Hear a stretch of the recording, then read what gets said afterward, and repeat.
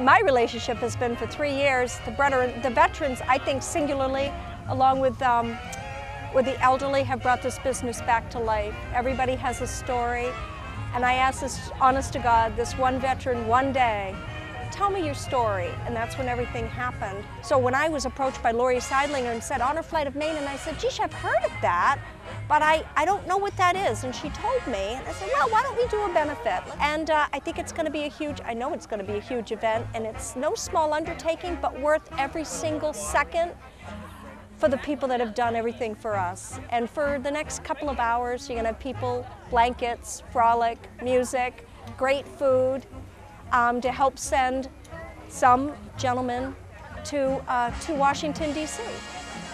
to see the wall for the first time, the memorial for the first time, the Tomb of the Unknown Soldier for the first time, some not for the first time, some for the last time. That's the best part of what's going on here today, is it's like these stories are going to be legacies. If I have anything to say about it, keep people talking about what it is that made this nation great. How many sacrifices they've made, the honor that was so palpable back then. And I want to be able to be at least one tiny little part of being a spokeswoman, lady for that, and to help remember Frankie, Frankie's fanfare. Mr. Tuttle, 75 years ago, he lost his best friend, and he wants us to remember Frankie. Well, I'm a World War II veteran. I flew 50 missions out of southern Italy. I got wounded on my second mission. I got shot down on my 40th mission. And I bailed out over enemy territory. And I was rescued by a patrol from the British 8th Army. They came across the lines and brought me back. And I had to fly 10 more missions.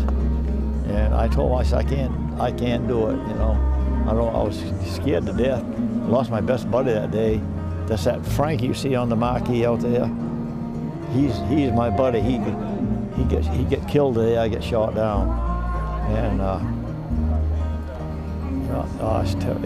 it's terrible, really. That was 75 years ago, and you don't forget stuff like that. So here I am in all my sartorial splendor.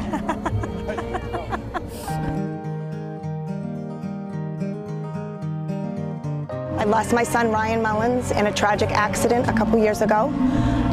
And this is a way that myself, my family, we partner with folks that, such as Laura, that's passionate about giving back to the community and looking to those that need that little extra help to be able to enjoy something. My son completely enjoyed the outdoors. So we have partnerships in progress that will help kids that couldn't necessarily enjoy the outdoors. They're going to be able to do that. This is my first event with Laura, but I have been coming to the Red Barn for probably 37 years now, since the Red Barn was in the reverse. This is our first. We have another one that's coming up, and Laura and I have big plans to do some more things. So I'm very excited to be working with her. She's a beautiful soul, and my son would thoroughly enjoy talking to her.